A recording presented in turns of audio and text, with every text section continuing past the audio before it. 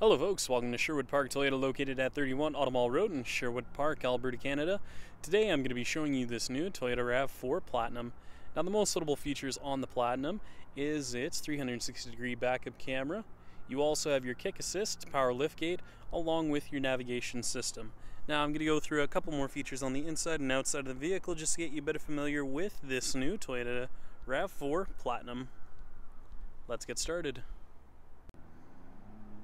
Now, a couple of the exterior features that you will see on this Platinum is its daytime running lights. You also have your fog lamps, and then if we take a closer look just at your front grille, you will see your front-facing camera for your 360-degree backup camera.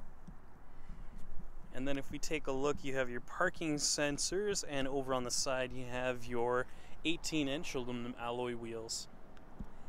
Now you also have your integrated signal lamps as well as your down-facing camera on your sets of mirrors for your 360-degree backup camera, integrated signal lamps, as well as your vortex generators.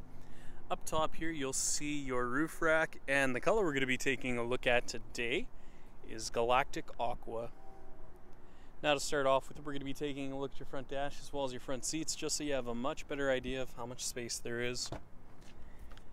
Now you have your black leather interior seat surfaces with your power driver's seat with lumbar support. And if we take a look just over on your left hand side, you're going to see your mirror controls with your lane departure alert and your heated steering wheel with your all-wheel drive lock and your power liftgate release. On the inside of your driver's side door, you have your seat memory controls as well as your window locks, power locks, window controls both your front and rear windows. Now a couple of controls you'll see here on the steering wheel include your volume control, scroll function, Bluetooth, mode select, voice recognition, scroll function, as well as your back and your cruise control. Now you do have the push button start, so all you have to do is put your foot on the brake, push button, and it will start up for you automatically.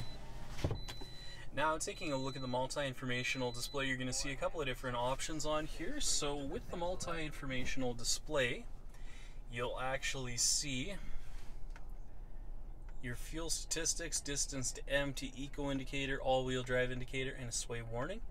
But you'll also find your navigation as well as your audio, lane departure alert, messages, and then your settings for your lane departure alert, pre-collision system, as well as your blind spot monitoring on or off. So when you actually turn on your blind spot monitoring, they'll actually light up in the mirrors there, letting you know that it has been turned on. Parking sensors on or off, and a couple of other additional features. Now taking a look at the center dash as well as the touch panel display, you're going to see a couple of different options on here, which include your hazard lights, and then you also have your traction control on and off. And if we take a look inside the apps menu, you'll see your navigation, audio, phone, as well as a couple of other additional features. Now you do have the premium JBL sound system. Temperature control settings just located down below for your dual zone climate control. Underneath you'll see your eco and sport mode along with your heated seat controls for your driver and passenger, window wiper deicer, USB and auxiliary input, and your 2 power outlets. Now it's matted to a automatic transmission, and if we take a look just at the very top here, you'll see your auto dimming rear view mirror with integrated garage door opener and digital compass. And a couple of the controls you'll see up top here include your open and closed and tilt up and down feature for your power moonroof with your sunglass case holder, just for those days when it's quite bright outside. Now the nice thing is with this 360-degree backup camera is you have a nice aerial view of the vehicle as well. You also have the guiding lines on there, so when you turn the steering wheel, they'll actually turn with it as well. Now if you want to change up the view for your backup camera, you can give it more dynamic view or the traditional backup camera view itself. Now when we put this into drive and then we hit the button that's just located right beside the hazard lights here, you'll actually have that nice front view of the vehicle. So in the event that you're in a park and you need to see exactly how much room there is from the wall and yourself, then you can actually see that there. Now if you keep it on auto, anything below 10 kilometers an hour, this screen will actually stay on, but after you go past 10 kilometers an hour, it'll go back to the screen you were on previously.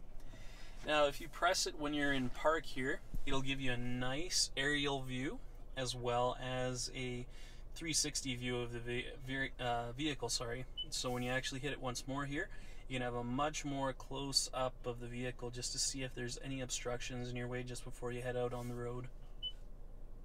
And press it once more, it'll turn itself off. Finally, we'll be taking a look at your rear cargo area as well as your tailgate. Now, located on the back of your tailgate, or sorry, your rear bumper, you're going to see your parking sensors just located right across. And then if we take a look on the back of the tailgate here, you will find your backup camera just on your left-hand side. Rear hatch release located just underneath your Toyota emblem. Now the nice thing is you just have to press on the button once, or you can actually use the kick assist feature where you just place your foot underneath there, and then it will open up for you automatically. So if you have your hands full of groceries or bags, it makes things a little bit more difficult. But with the kick assist feature, it actually makes things a lot easier for you. Now you also have the tonneau cover and the cargo net in the back here of your rear cargo space. So the nice thing with the cargo net is the smaller items you can just place inside, just so it's not bouncing around just while you're driving. And with the tonneau cover, if you have any valuables back here that you don't want people to see necessarily, you have the tonneau cover to actually do that for you. And if you need the additional space, you can fold down that 60-40 split rear seat. And if we take a look now just underneath the floor, you'll find your spare tire as well as your jack and your toolkit. But the nice thing about this space is that you can actually place your tonneau cover underneath here. So if you do need the cargo space, then you can just use the cargo space and then put your tonneau cover underneath the floor and then take it out afterwards when you're all finished up. The other thing I like with this tailgate is that it is power adjustable, so in the event that you do need the height readjust for yourself, hold down the button for approximately 2 seconds, it'll beep several times, and when you close it and open it again, it'll open up to this height for you. However, if you do need to reset the height for yourself, hold down the button again for more than 4 seconds. It'll beep several times, and when you close it and open it again, it'll open up to the maximum height for you. But just to make things more interesting, I'm just going to close it just with the kick assist feature. Now you want to make sure that you put your foot underneath there, otherwise the sensor, which is located just underneath there, isn't going to pick up your foot just sliding underneath there. So you want to make sure you put it underneath there and then keep it there. Otherwise the tailgate itself isn't going to close properly.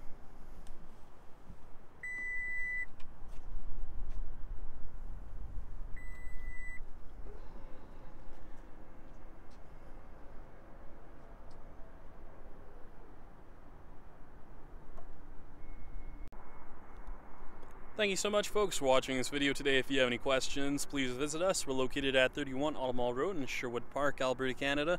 The phone number is 780-410-2455, or please visit our website at sptoyota.com to get us by email.